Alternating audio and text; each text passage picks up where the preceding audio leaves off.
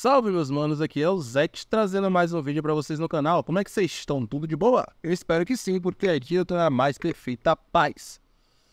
Bom, guys, a gente vai puxar aqui o nosso segundo vídeo do dia, né? A gente teve esse delay aí por causa do rolê da net, que eu expliquei no vídeo do Protect ali atrás, né? E aí o nosso Mifone tá instalando aqui, né? O Mifone hoje em dia, ele é um jogo que ele em termos de gigas, né, para um jogo mobile, como ele é um jogo mobile, ele é um jogo que ele é bem pesadinho, mas ao mesmo tempo ele é bem tranquilo, tá? Mas como combinado era sair um vídeo do Me Fora hoje, né? Eu vou fazer esse vídeo de parte introdutória, como é que vai funcionar a nossa estratégia, tá? E esse vídeo ele vai ter um título diferente, não necessariamente direcionado ao Me For, tá? Mas a gente vai falar de MMORPG no geral aí, tá? O que acontece? Os jogos MMORPG, como a gente explicou no vídeo de como fazer grana na Web2 e na Web3, né? Eles vão ter um princípio para a gente trabalhar com o nosso Real Money Trade, ou o nosso RMT, tá? Que é o fluxo de entrada e saída de pessoas e também o fluxo de compra e venda que esse servidor ele vai manter, tá? E aí o que a gente entra em alguns parâmetros aí, beleza? Falando do nosso L2 aqui, o nosso segue, tá? Ele é um parâmetro de server único, ok?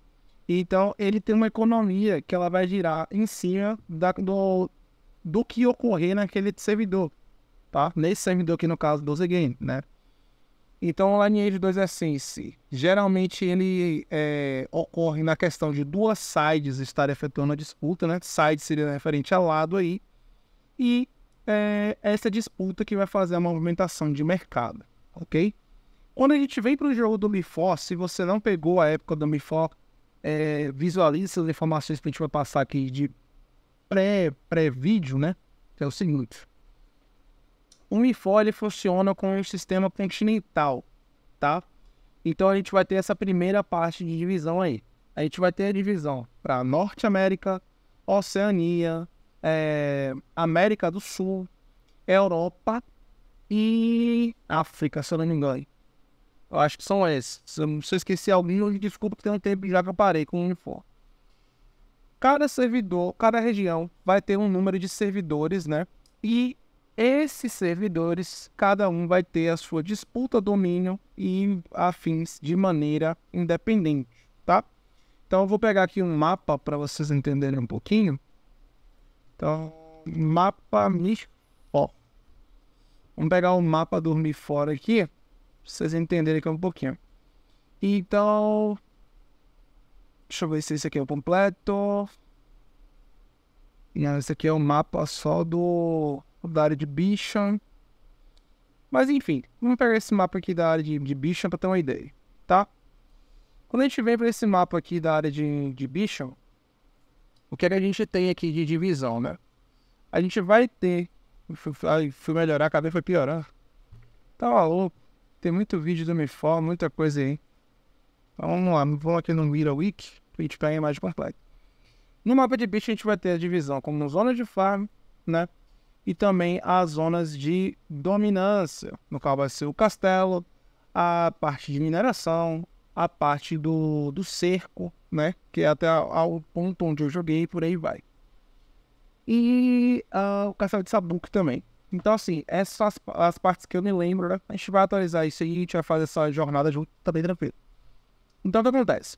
O que faz o comércio ele ser vantajoso na parte de jogos como o MIFOR, de jogos como o Lineage 2 e por aí vai? O mundo de RPG, ele gera esse comércio, né? Essas transações de modo P2P por causa do fluxo sobrando bem infinito do server. Ou seja, a frequência que há necessidade de ter um investimento maior no teu personagem vai lhe proporcionar um retorno um retorno dentro do jogo, seja ele financeiro ou apenas de mero caso de diversão, beleza? Ou seja, com essa ideia a gente já consegue pegar e visualizar a simples frase que eu falo muito no Discord, que é guerra movimenta comércio. E isso é para MMORPG, tá? Por quê? Visualize, tá? servidores dentro do Mi4, tem muitos servidores, tá? E nesse ponto aí, os servidores que estiverem em paz, eles vão ter um fluxo de comércio no marketing menor, tá? Porque não há uma necessidade de fortalecer com urgência, tendo em vista que não há disputa, certo? Servidores que estão em guerra, eles vão ter um fluxo maior de comércio. Dentro desse parâmetro aí, quem surgiu as mini-facções, né? Como a DTM, como a facção dos meninos lá do SA, que tinha o Cyber Rio, tinha o Johnny, do canal do Johnny, tinha um monte de gente, né? Da parte do SA lá, que tinha uma outra galera, né? Teve a própria Snack também, que estava aqui no Mi4 e em outros jogos também. E essas mini-facções, o que elas fazem? Elas fazem dominância de servidor. Então esse é o primeiro ponto que a gente vai procurar. O que é que a gente vai procurar? Dentro do Mi4, independente da região que você está, você pode fazer uma coisa chamada migração continental, tá? Que você consegue transacionar de servidor em servidor, continente em continente, gastando uma quantidade X de valor ao longo do mês, né? Então, assim, dentro do próprio bloco, né, de servidores, você vai gastar uma quantidade de ticket, fora do bloco, quantidade X de ticket, fora do continente, quantidade X de ticket, beleza? E é assim que são feitos os ganks de guerra, né? Tendo que os ganks vai ser a galera que vai estar mais forte, que vai se movimentar aí. Então, vamos lá.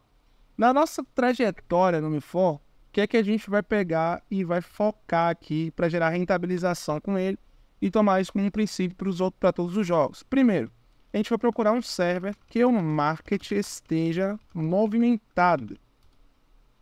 Ou seja, um server em guerra. Isso é a primeira coisa que a gente vai procurar, tá? Segundo ponto, né? A gente vai gerar autossuficiência de farm. É isso que a gente vai gerar, tá? É autossuficiência de farm. Seja ela com steel, seja ela com recursos de X, NX, por aí vai, né? Ou com qualquer outro recurso que a gente venha a ter acesso. Então esse é o primeiro ponto. Então a gente vai pegar e partir disso daqui, fazendo o nosso char farm, né? De XP, recursos e afins, beleza? A gente vai fazer comércio no mercado X-Draco, comércio de parte de NFTs também, a um pouco mais longo de prazo, né? Comércio de box, por aí vai. E vai ser esse princípio que a gente vai tomar, tá? Além da questão do server em guerra, o que é interessante a gente perceber com essa parte de mecânica aqui no quesito estratégia, tá? Estratégias que a gente vai adotar para poder fazer o período de farm. Vamos lá. Você vai ver que ao jogar no Mi4, você vai ter a possibilidade de abrir 2 clients. Isso sem utilizar programa de terceiros e afins que não quebrar esse limitador, beleza? Então o que a gente vai fazer? Uma conta que a gente vai gerar um recurso de ouro rápido para fazer o comércio no P2P, a gente vai abrir no servidor em guerra, tá?